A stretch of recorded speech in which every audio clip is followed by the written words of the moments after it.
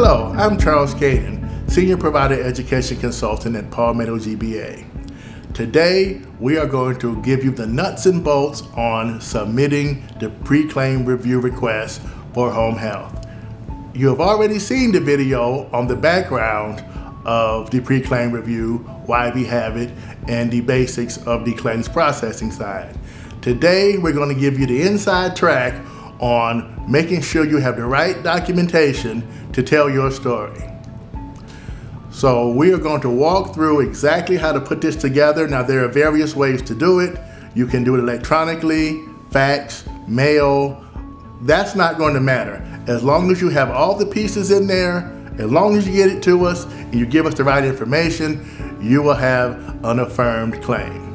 We have to have the right beneficiary information. That kind of sounds like a given, but make sure we have the right beneficiary information, the beneficiary name and the HIC number. There are a lot of John Smiths out there in Medicare, so just putting John Smith's name on there without his date of birth or the Medicare number, we're not going to know which patient that is. We have to have the certifying physician's information, so that will be his name, his NPI. Now, his PTAN is optional, but the NPI is mandatory, and we have to have the practice address. We also need the home health information, so we do need your agency's name, we have to have your NPI, and we do need your PTAN, your provider number. The reason is only certain states are allowed to bill these pre-claim review requests. So your PTAN, that 6-digit number that goes on your claim, those first 2 digits tell what state you're in. So if you're from a state that's not part of the pre-claim review process, it will not go through. So your PTAN is very important, as well as your agency address. It's very important to have a contact name and a telephone number. In the event that there is a processing issue, something does not go as planned, we need to know who to contact to resolve something. So please put a specific person's phone number. The operator is not very helpful because we don't know who to ask for if that's the only number you give us. So a specific name and a specific phone number that goes to a specific person is what we need. Other information that must be part of the process or the claim will not go through has to reference the episode, the dates. So the beginning and end, or the through and from dates, as most people refer that, have to be in there. The submission date, meaning the date that you submitted the request, needs to be there. And we also need to know if this is an initial or a resubmission. A resubmission means you submitted it one time, it was either some pieces missing or some element that did not pass first review, and you're resubmitting it. And once again, you have to have the state. Now, again, just a quick review of the Medicare requirements, because what you're doing with this pre-claim review is you are showing the reviewers at Palmetto GBA that this patient meets the home health guidelines. So the person has to be homebound or confined to the home, and we're going to talk about ways to make sure your documentation tells that story. Remember, and you see that bullet that says due to illness or injury. Your documentation has to explain something different from this person's baseline. You don't want to present a chronically ill person that's just getting older and just slowing down because they're just getting older. It has to be a medical reason why this person needs home health services. You have to demonstrate they're under the care of a physician. So we're going to talk about the plan of care requirements that are part of this submission and the need for skilled services. You have to justify the need for PT, speech language pathology, OT, what have you. Now, just remember, a simple order, physician ordering physical therapy, is not justification by itself. You have to provide documentation on the person's needs, and we'll tell you how to do all of that in a few minutes. You also have to make sure you submit the face-to-face information. We have a separate video that goes deep into the face-to-face information. It was targeted to the certifying physicians, but it's also excellent for the home health agencies to look at also. So I recommend your staff watches that. You have to make sure the time frame, 90 days before start of care or 30 days after. Make sure your encounter is in that window, and make sure the date is clear so we can tell it's in that window, and it has to be related to why the person needs those services. You have to put the HCPC codes for your disciplines on the claim. So your nursing services, your physical therapists, your OT, your aides, your physical therapy assistant, social worker, all of those go on there. And remember, when you put these codes on there, your documentation has to support a need for these services. If you put the need for speech-language pathology on there by putting that HCPC code on there, but none of your documentation supports why you need a speech-language pathologist, that's not going to be affirmed, and you are going to have to resubmit. And those are the rest of the codes. This slide here is a critical pathway. Now, if you are using the electric portal, it is on there. It is also on our website under the tools for the PCR checklist, and the links will be at the very end of the presentation. This walks you through your logic on how to put your documentation together. Like I said, it's on the e-services portal, but whether you mail it, fax it, use Pony Express, or walk with it, the documentation requirement is going to be exactly the same. And this gives you a perfect roadmap to make sure you have all the pieces. We also have 2 checklists that are on our website, and we're going to walk through this as we talk through this session on a subsequent and initial submission. The documentation for start of care is slightly different from a later episode, so we will highlight those. But these documents are great checklists to make sure you have everything, so you want to just put a check mark, make sure that your staff has put the right pieces in there, and you don't have to go through the resubmission process. The documentation will go under task. Again, regardless of what methodology you use, these same tasks will be there. The first task is the face-to-face encounter documentation. So this is the document that originates from the physician. So either the outpatient visit note, generally speaking an evaluation and management note, or something that came from the facility, either the discharge summary from the hospital or a progress note from the hospital, nursing facility, or where they happen to come from. Now, remember that this document is supposed to support eligibility and need for services. So you're looking at something written in a problem-oriented format. It has a history of the problem, exam or physical assessment findings, and some type of plan that relates to this person needs nursing, they need physical therapy, they need something that the home health agency can provide. So remember, this task has to be there. You cannot skip this one. Even if you're talking about a later episode, you must put the face-to-face documentation in there, regardless of the episode. Now, task 2 is information generated by the home health agency to support what's in task 1. The home health agency has a lot of good information that they naturally obtain. Your comprehensive assessment has great pieces of documentation that looks at how the person can groom themselves, feed themselves, bathe themselves, ambulate, fall risk. All these things are natural pieces of your documentation. If the face-to-face information in task 1 does not quite cover all of the needs, you can submit your documentation to the physician, have him sign off on that, and include that in task 2. Your comprehensive assessment, other things could be your physical therapy assessment. That's going to contain natural things like the person's ability to ambulate, strength, issues with balance, coordination. All these things are going to point to a person needing skilled services, person being homebound. So you can submit these, have the physician sign off on them, and put them in task 2. Now, a question is always asked. Does the physician always have to sign the comprehensive assessment? Do they always have to sign the therapy evaluations? If you want them counted as part of the face-to-face documentation, yes, they need to be co-signed.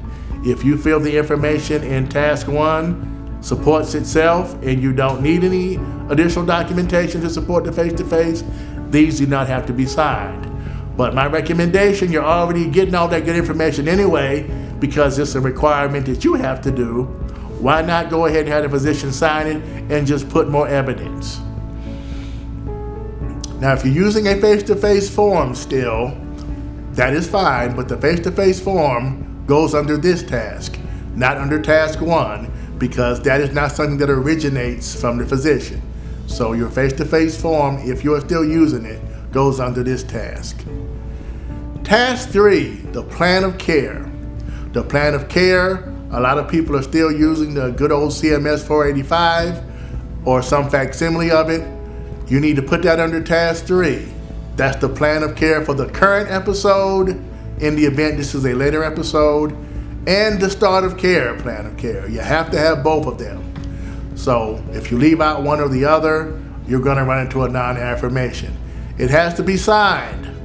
So make sure you have a signed version, and make sure you have a legible version. A lot of times these get faxed back and forth, back and forth, back and forth to the doctor's office, and after that 4th fax, everything gets blurry. So make sure you have a legible copy that the words can be read, the signature can be seen, and the date. Be careful of bottom margins when you're faxing and scanning. Your typical 485, the signature is at the very bottom of the page. A lot of times that gets cut off when somebody is faxing and scanning. So make sure you get the entire document. Now, task 4 is the certification. Now, if you're using a traditional 485, most of the time that is going to be on the plan of care itself. In the event you have it written somewhere else, you would put it under this task. You also need to include the recertification statement when you are talking about a later episode. So you have to have that statement from the physician that this patient will need skilled services for X amount of more days or X amount of weeks. Remember, you have to have a quantifiable time. So the question I know somebody has, I have a Foley patient or a diabetic that is going to be here forever. What do I do about that person? You still have to go through this process. You can put a time longer than 60 days if you want to, but you have to do this every 60 days regardless of what time you put in there. You have to put a time that's quantifiable. So until discharge, until death do us part, or some phrase like that is not acceptable. You have to have a time frame that you can look on the calendar and figure out exactly what you're talking about. And if you have a long-term person, again, pick a date and reassess at that time. Task 5 is going to be the most interesting task because there's so many things you can do with this one. Task 5 is when you're supporting the person being homebound and you're supporting medical necessity. So for homebound documentation, the words on the screen are referencing information from the manual, but you want to make sure your documentation includes this. Now, your comprehensive assessment should have a lot of this information in it. So if you did not include this under task 2, you can include it here and this would be a perfect place to do it. Your comprehensive assessment naturally talks about ambulation, if they have crutches, if they have a cane, all of those things. Your therapy assessment. If the person has therapy ordered, you need to submit that. So put that here with task 5, and also your evaluation and assessments both go here. So if the person's been on service a couple of episodes, you need the current assessment plus the previous one. So make sure you put all your therapy information here. You also have to show that there's a medical reason the person cannot leave home. Like I said earlier, you don't want to paint the picture that this is just a little old person that's just winding down and can't leave the house because they're just getting old. So there are 3 little checklists that can help you do this.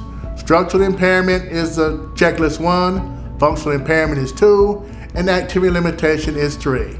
Here is checklist 1. It references structural impairment. So basically, your visual inspection of your documentation. If this person has some type of visual anomaly, and that's what a structural impairment is an anatomical change, that's where you want to put this. Now, most of your patients may not have a structural impairment. Wound care would be an exception, or if they had a broken bone, or they had an injury from a fall, there you might see a structural change. But do not be concerned if you cannot find a structural impairment. Your person may not have one. Checklist 2 and 3, your person should definitely have. Now, checklist 2 is the physiological or functional part. So basically, your physical assessments should identify a functional impairment. You're treating the person for a medical problem, so it should line up with one of the items on this checklist. If your person has out of control high blood pressure, you would check functions of the cardiovascular system and put in there your blood pressure record that shows the person's blood pressure is very high, very low, or fluctuations to and fro. If the person has diabetes, you see functions of the metabolic and endocrine systems. What are their blood sugars? Hyperglycemia versus hypoglycemia, fainting, dizziness, or the side effects of that will be your documentation. So whatever the reason you're admitting them, what symptoms go with that diagnosis naturally, you check that box and make sure you put that information there. Your activity limitations. You're looking at therapy. Therapy has to be working on something. What are they working on? If physical therapy is working on that person's ambulation and transferring, you would check mobility. If occupational therapy is helping them dress themselves, you have self-care. You also can have speech-language pathology, helping with communication, or domestic life, helping them with feeding themselves. Whatever your therapist is signed up to do, there is something on this list you can match it to. So your therapy assessments, therapy evaluation, if you want to stick in some of your therapy individual visit notes, that will be helpful. You also want to make sure your therapy goals are in this section. What your therapist is working on. Measurable goals. The person will walk from the bedroom to the bathroom, which is 30 feet, in 6 weeks. You have to have something that is quantifiable. You don't want to have a $6 million man goal. The person will get better, stronger, faster. That's not going to cut it. You have to have something that is measurable and has the action started, the action finished. I can clearly delineate those. For homebound, don't take for granted that you write down that somebody had a fall that makes them homebound. Make sure you are giving the symptoms. The person has a cane, they have crutches. If the person is new to this device, you want to make sure that that's brought out. A person with a walker for 1 week versus a walker for 6 years, that tells a different story. Medical symptoms that make the person homebound. Shortness of breath, very powerful thing in documentation. How far can that person walk due to shortness of breath? The person cannot bear weight. They have a gaping wound on their leg, so they can't put weight on that leg. Those are powerful examples of things to talk about. Safety issues. If your person has a psychiatric issue, or if some type of dementia is the reason they're homebound, make sure that's clearly documented. Sometimes the providers don't do that, and the functional part shows they can walk fine, so we don't know why that person is homebound. Pain is something you want to make sure you're documenting. Don't just say pain, yes or no. This patient's pain is normally a 2, now it's a 9. You want to make sure that you are showing something is different. So these 4 questions, if you've been in Palmetto GBA sessions over the years, this should look familiar to you. If you can answer these 4 questions in your documentation, you should have told that person's story for skilled services and for homebound. Structural impairments, functional impairments, activity limitations, and what's a nurse or therapist going to do about it. That 4th bullet is probably the most important because that defines why the person is in home health. Nursing and therapy are going to be what gets you paid. So you have to justify why they are there. And those are just definitions on the screen about structures and functions. I've already discussed that. And activity limitations. Look at those ADLs they should do every day. Feeding themselves, bathing themselves, brushing their teeth, combing their hair. They can't do that because of their illness. How's a therapist, how's a nurse going to help them over that hump?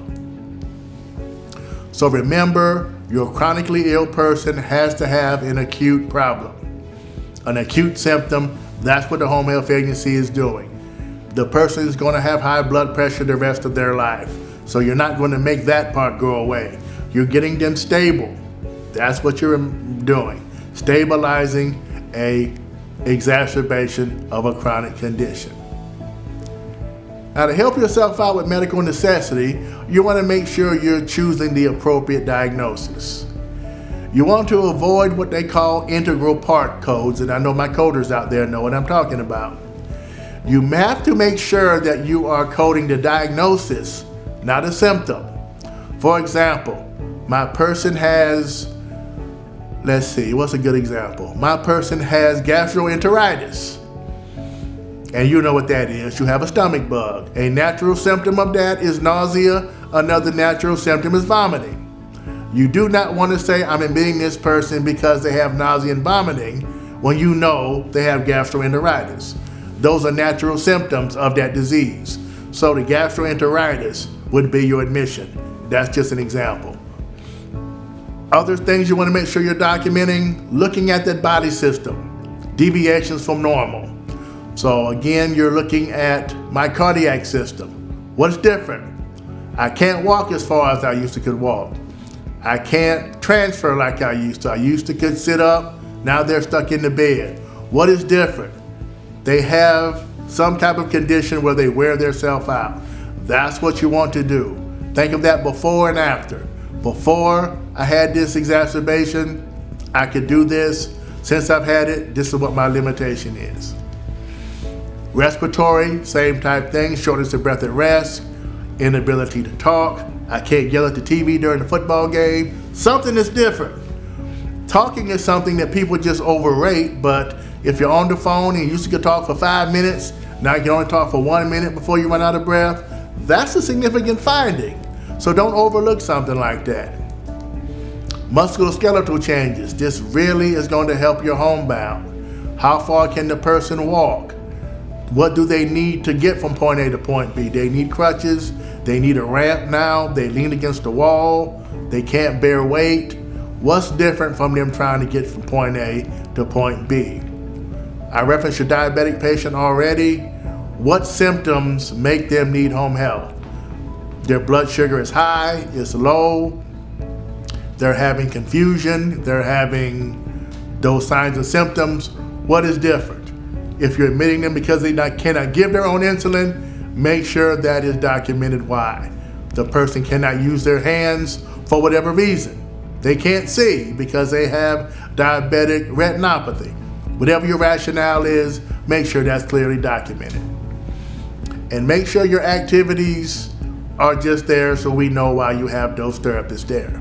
Based on that physical symptom, it should tie to an inability to do something to take care of myself. So going back to those 4 questions, if you can answer all 4 of those questions, you should be in very good shape. Now here are a few extra special golden nuggets to help put you over the top. Looking at your nursing services, those G codes that we referenced earlier. Observation and assessment. That is when we have a patient that needs some observation to make sure that they're going to be okay getting back to their normal life. Either we're monitoring their medications because we had to change them, they just had a heart attack, so we're making sure they're not overdoing it. Whatever reasons you're observing, make sure that is clearly documented. What are you looking for to prevent? What are you hoping doesn't happen? So you have to say, this is what I'm observing for, and roughly every 3 weeks you have to have a summary.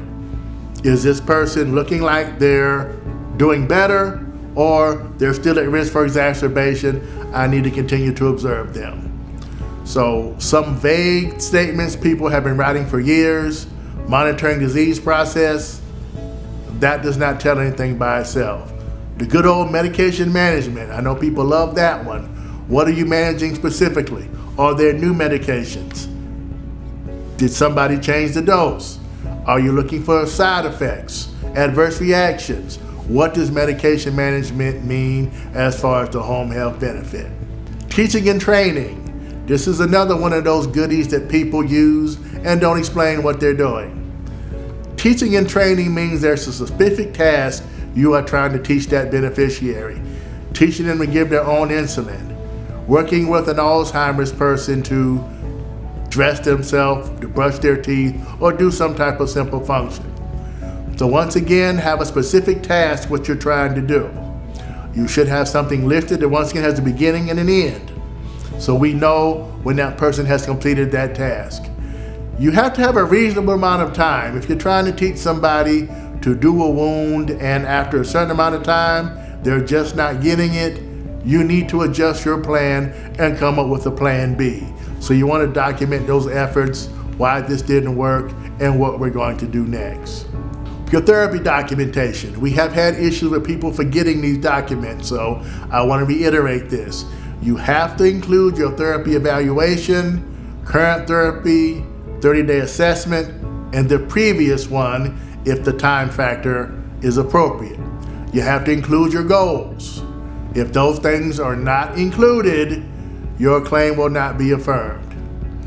You have to have a good baseline for therapy. And these are your basic ADLs there on the screen: eating, bathing, dressing. You have to know what that person's baseline is so you can document if they're improving.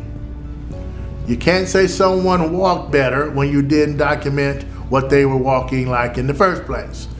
Make sure you have a baseline on these actions on the screen. Objective tests and measures. There are several listed in the Medicare Manual 100-2, Chapter 15. If you look at the American Physical Therapy Association's Home Health section, it gives you many objective measures. I put some common ones on the slide that many of you use. The point I want to bring out is you have to be specific when you're using these tools. These are used to identify somebody's risk for falling. They don't all have the same exact scale. A 5 on a Tenetti does not equal a 5 on a Mach 10. So just to simply say, my patient is a fall risk 5 and no other information, that doesn't tell anything. Explain what tool you used and what that score means.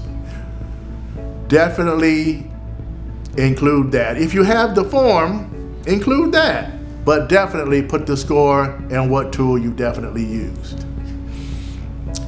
This is a tool that is on the Palmetto GBA website. We originally put it together for regular ADRs, but it's an excellent tool for pre-claim review. It makes sure you includes this. Did I add that? Did I get this page signed? So there is the hyperlink that will help your staff for training and also making sure you have the right pieces in there. Our pre-claim review section has a lot of resources. It has job aids. It has these videos will be listed under there, several sources. So there's the web link on the screen. Please take advantage of those. Here's the user guide I referenced earlier. It has the checklist. It has that wire diagram. So this is a must. You want to check this periodically because as we get updates to the process, we will update this manual. This will be your holy grail basically for submitting your claims. So these are some other references we have. We will continuously put updates. As soon as we get information that'll be helpful to you, we will definitely put that on the website so you can know the up-to-date changes. And here are our other changes that we will list in frequently asked questions, or our fact sheets we will update that as time goes along. So we want to make sure that you have all the tools you need to get your pre-claim request affirmed. Don't give up. If it's not affirmed the first time, you can resubmit it over and over and over and over till you get it right. The good thing about this is you have a chance to get something else. If you didn't get enough information from the physician, you can go back and get some more. As long as you do these things before the final claim is billed, you are able to go back and get that fixed. We want to see everybody get all their claims paid. We want people to get paid for the services they provide, and we want the beneficiary to receive the proper services. So that's our mission at Palmetto GBA. So we are going to continue to produce new tools. So please watch the website, watch the listserv. So whatever we find out that's going to help you, we're going to put it out there so you can be successful. I'm Charles Cannon from Palmetto GBA. Thanks for watching.